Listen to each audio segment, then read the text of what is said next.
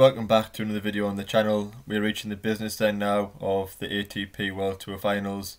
We've got two fantastic semi-finals in start tomorrow. Novak Djokovic against Dominic Thiem and Rafael Nadal against Daniel Medvedev. It's been a fantastic week of tennis. I mentioned earlier the week on Twitter that I don't think the sport is the same without a crowd. I don't think there's been the same intensity there in some matches as what there would have been with the full O2.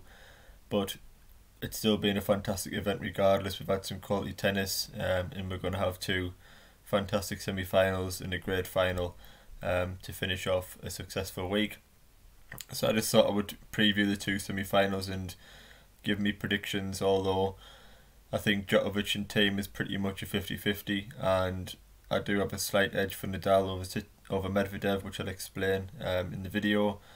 But both matches are really close, and it'll come down to a few points and who plays better in the big moments. But kicking things off, I'm going to look at Daniel Medvedev against Rafael Nadal in a match that I think is just a brilliant matchup. Nadal's won 2 out of 3 matches so far this week, dispatched a below par Andrei Rublev in straight sets, lost a close thriller to Dominic Thiem, a match that was decided on 2 tie breaks and really could have went either way. Thiem just sort of stepped it up on those tie breaks and a couple of points to decide it. And Rafa played very well against Stefanos Tsitsipas for the majority of the match, dominating the final set to secure his place in the semi-final. I've been very impressed with Rafa so far this week. He seems really motivated, he's got great intensity. He's never won this event, and for me he looks ready to make a huge challenge for the title this week. Every match he's played in, he's played very high quality tennis, very consistent as well. I think all players this week have been susceptible to lulls in their games and having offsets, whereas Rafa hasn't really. He did drop that one set against Tsitsipas, but that was down to Tsitsipas playing a fantastic game at 4-4 and serving out the set. For Rafa, he just looks pumped. He's got the fist pumps on show. He's looked very zoned in. He's producing his best tennis when required. And I've just been really impressed with his game on the court. He's serving as well as I've seen for a long time. His forehands in flow, the two together spell danger for any opponent in the world. His 1-2 punch is the greatest that we've ever seen in the sport, and he makes it look so easy. Rafa, for me though, has been very impressive around the net. On a quick hard court he likes to come forward, he likes to be aggressive and keep the points short at times, just throw his opponent off and mix it up, and his deft touches and quality putaways at the nets have been very impressive, and I think people underestimate how good of a volleyer Rafa is. I think with Rafa though, he can play behind the baseline, which allows him to defend, read the play better, but he still develops that pace, precision, topspin, so he isn't really at a disadvantage from playing deep. He obviously does step in and look to rip forehand winners, attack the net with conviction when he given the opportunity, but with Rafa he can stand a foot or two back behind the baseline, which allows him to get a good read on the play, allows him to get in a good position to play the shot, and as I say, he can still develop pace from pretty much anywhere in the court. He's got that ability and the strength, so he's got that big advantage of having just an extra split second to set himself and position himself for the ball, and we know he's got fantastic footwork that he's had throughout his career. Rafa's just timing his attacks so well. I think he's being patient, he's rallying from deep, his variations in depth are on point this week, and as I say, when he gets that short ball and attacks at the point is pretty much over, which makes him an incredibly difficult player to beat. I think it would take someone like Medvedev who can rally from the baseline. Medvedev's also very patient, he can defend the heavy ground strokes and counter punch and bide his time. I think Rafa up against a player like Tsitsipas as Zverev is a match made in heaven for Nadal. Nadal's just going to blow players out of the court, and Tsitsipas and Zverev aren't the types of players that are going to extend rallies and wait for Nadal to go big and have that ability to counter punch. Zverev and Tsitsipas like to keep the points short, and when they come into the net, Rafa's great at passing, and Rafa can just fight fire with fire all day and probably out hit anybody in the world. So I think Medvedev's probably a bad matchup for Nadal stylistically. The thing about Nadal is that he's not making errors. Djokovic was making lots of loose unforced errors against Medvedev the other day. Nadal hasn't done that yet in this tournament, and I don't expect him to do from the semi-final stages. I expect him to keep improving. Just moving on a little bit about Medvedev. He's looked great so far. He won the Paris Masters title, and he's 2-2 so far this week. And the reason I am posting this preview before his match against Schwartzman is that I don't think that match has any bearing on his performance tomorrow. I think he'll adopt a completely different style tonight. Against Schwartzman, look to keep the points short and be aggressive rather than extend the rallies, which you would usually do. And I think he'll play a completely different style of tennis against Nadal tomorrow. So whether he wins or loses tonight, it wouldn't have changed my opinion at all on what will happen tomorrow. He's on a very good unbeaten streak. You know, he won that Paris Masters title. He's 2-2 so far this week, and I expect him to beat Schwartzman tonight comfortably, so he'll go into this match full of confidence. And a confident Medvedev at the top of his game is dangerous. You know, we know he's got that fantastic first serve, a very quick motion that can see him race through service games. He done it against Djokovic the other day. He broke down Djokovic with brilliant defence and counter punching. He beat him in his own game. Again was Zverev in the first round of group matches. Zverev adopted an approach to attack the net, and Medvedev continued to counter punch, pass him with fantastic passing shots, and backed it up with that huge first serve, serving many aces, holding serve, and won that one in straight sets. And with Djokovic and Zverev, he's beat them both at their own games.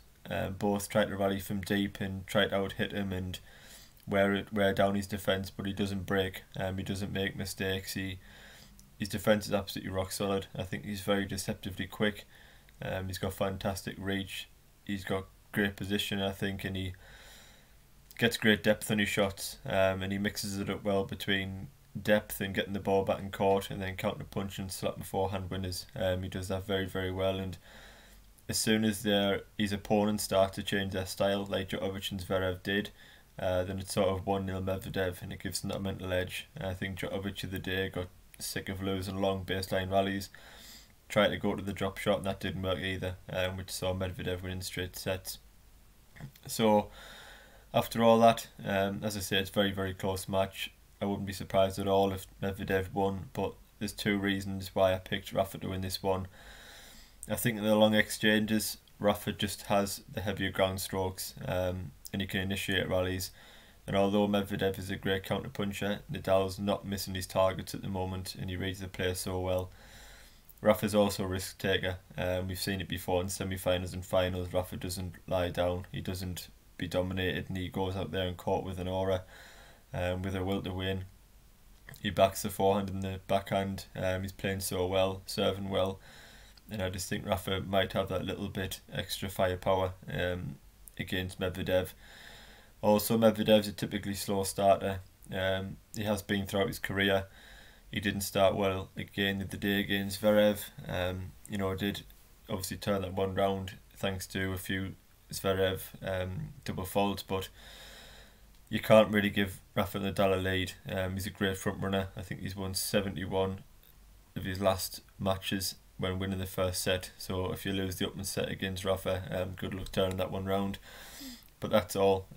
It's very little to split them. You know, Medvedev's been fantastic so far this week and played some of the best tennis that we've seen. But for me, Rafa just looks so motivated and like he's ready to win this title.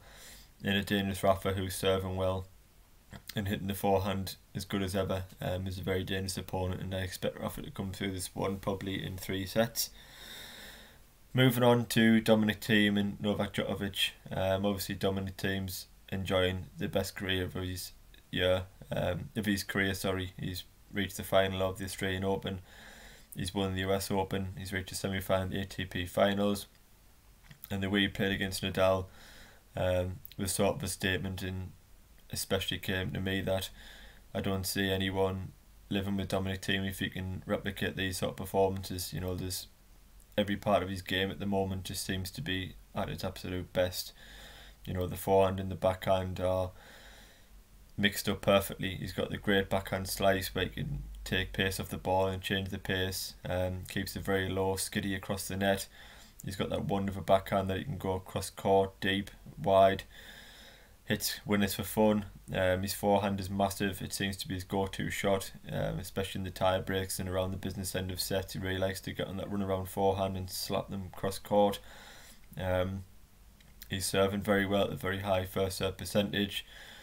Strong around the net, happy to go deep, long exchanges. He's one of the fittest guys on tour. He seems to be in an incredibly good place on and off court.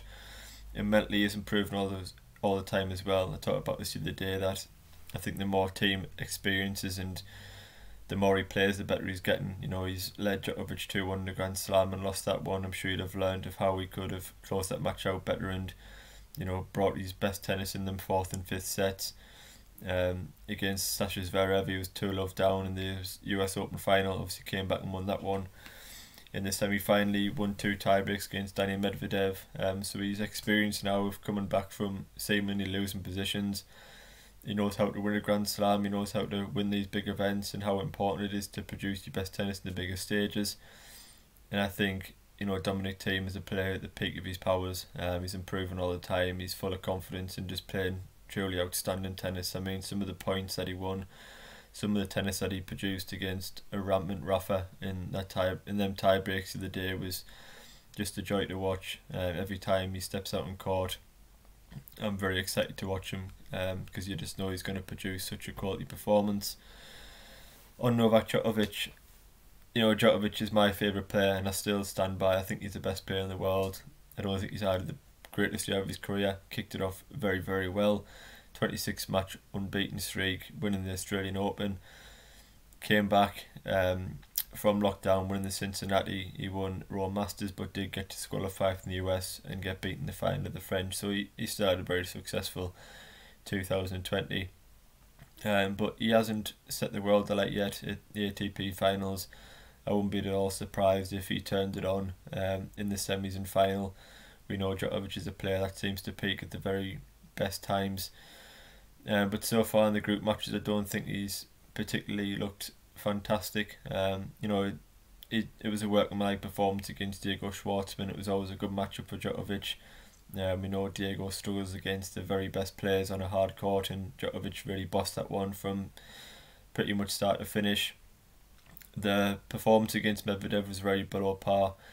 I mean, I know he probably prioritised today's match against Zverev, and you could see that in the 2 performances that he certainly was more up for today, but the performance against Medvedev for me was a little bit worrying. The long exchanges were dominated by Medvedev. He really beat Djokovic at his own game. The forehand and backhand were both breaking down frequently and very easily, you know, making a lot of loose errors. But he is serving well. He served well today, particularly at the back end of that second set in the tie break and in the first set. And Djokovic, for me, it's pivotal that he makes that first serve. He constructs points so much easier off the back of a first serve with a heavy ground stroke. Attacking the net, gets him inside the baseline, allows him to hit them clean winners and forehand and backhand and really start timing the ball.